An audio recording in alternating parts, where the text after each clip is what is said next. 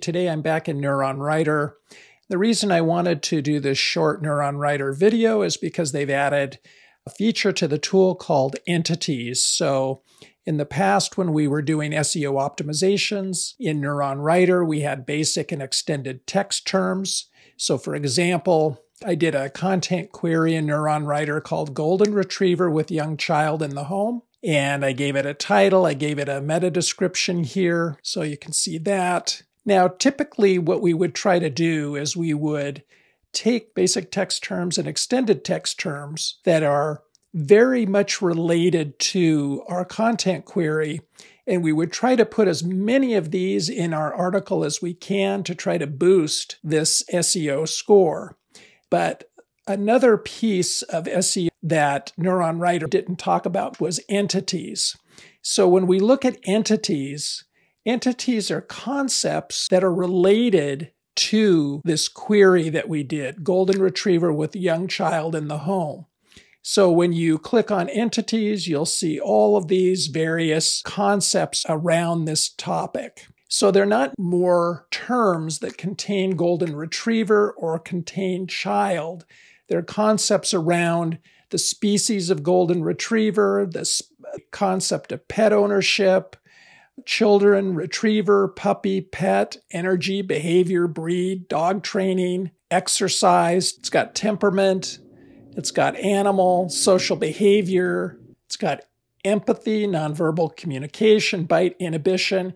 These are all concepts around this content query. So what do I mean by Entity SEO? Basically, all I did is I went into my favorite search engine, which happens to be perplexity.ai.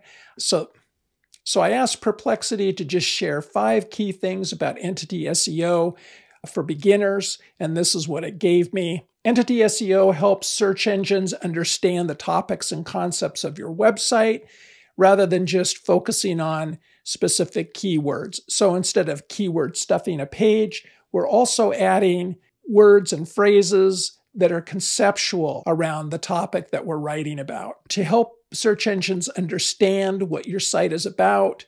Instead of repetitively using keywords like dogs, puppies, and pet care, Entity SEO is going to involve clarifying the broader concept or entity of dogs. And the way that you do this is you provide some detailed information about dogs, breeds, behaviors, care needs, anything that relates to dog food, dog toys, veterinarians. So search engines recognize that your site is an authoritative source on the topic of dogs as an entity. And so the more that your content is truly about the core entity of dogs, the more likely it is that search engines will reveal those pages when they're returned in the SERPs. So in other words, when people search for anything dog-related, they'll find your pages, even if they don't match the exact keywords that they type in to the search engine itself. And lastly, Entity SEO is about optimizing for concepts and entities, not just keywords, and it's going to help search engines grasp what your content is actually about at a deeper level.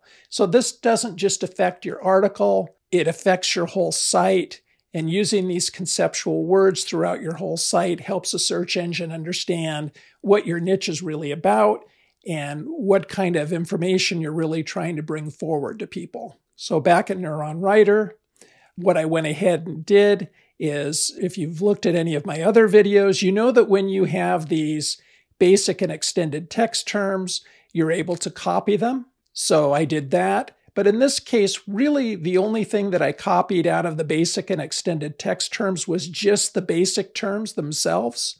I did not use the extended text terms because I'm trying to avoid the appearance of keyword stuffing. So I copied the basic text terms, I went into entities, and I also copied all the entities. Then I added them into a Google document. So here are all of the entities. Here are all the basic terms. Now, the one thing that you really want to do with both the basic terms and the entities is to make sure that they all make sense for your article. So there were some entities in here that I took out. Like one of the entities was hunting because golden retrievers are a hunting dog, but that doesn't have anything to do with golden retrievers as a pet for children. So I removed hunting. I removed a few other entities that just didn't make sense for the article that I was trying to write. I went ahead and I wrote that article. I wrote it in SEO Writing. It's a tool that I like to use. And when I put it together in the SEO section, these are the basic terms, and these are the entities from Neuronwriter. I use that to create my article. And here's the article that Neuronwriter wrote based on the information that I entered, both the entities, both the basic text terms. Scroll through here, you can see what it looks like. So let's go ahead and copy this and pull it into Neuronwriter. And I want to see what kind of optimization score we were able to achieve. Pop back over to Neuronwriter. Let's go ahead and copy it in. Now remember, I already had the title in. I had the meta description in. I just added the article, and we're at a 60. So let's see how we do from a keyword stuffing standpoint. Is there anything that stands out that we need to be concerned about? So to see that, you need to go back over to your basic and extended text terms here. Those all look good. It's all green, a few yellows. The only one that you might want to look at is this one that's for the term breeder. You might go in your article and look for another way to say breeder to bring this down to 1 to 2 instances. But other than that, it all looks good. We've got a score of 60. The highest of all selected competitors when I did the content query had a 66. The top 10 in Google had an average score of 40, and we're at a 60. So that's really good.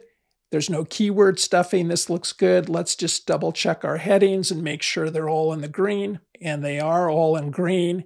And the way that I might boost the score if I was concerned about getting to a 66 is I might go into some of these headings, these H2s, and see if there is a way that I could possibly change them and use some of these H2 and H3 terms. That could boost the score a few points. But where we're at right now, I think we're good. Now, the other piece of this, of course, with any article that's been generated with AI, you want to go in, you want to fact check it. You also want to make sure and add your personal expertise. Just remember that entities help search engines better understand the concept of your website, what it's all about. You can use broader concepts and broader terms for your niche rather than always keyword stuffing your pages. Search engines start to recognize your site as an authoritative source on your topic. The more that your content is truly about the core entity of your niche, the more likely it is that search engines are going to show those pages to people that are searching for topics that are related to your niche. And so it's about optimizing for concepts and entities, not just keywords. If you haven't signed up for my newsletter, make sure you go out to mikeshuey.com and do that. There's a link to AppSumo. Neuronwriter is available as a lifetime deal at AppSumo. I am an affiliate. If you make a purchase, I'm going to make a small commission. If you found this useful, make sure and subscribe and like and feed that YouTube algorithm for me. So until next time, take care.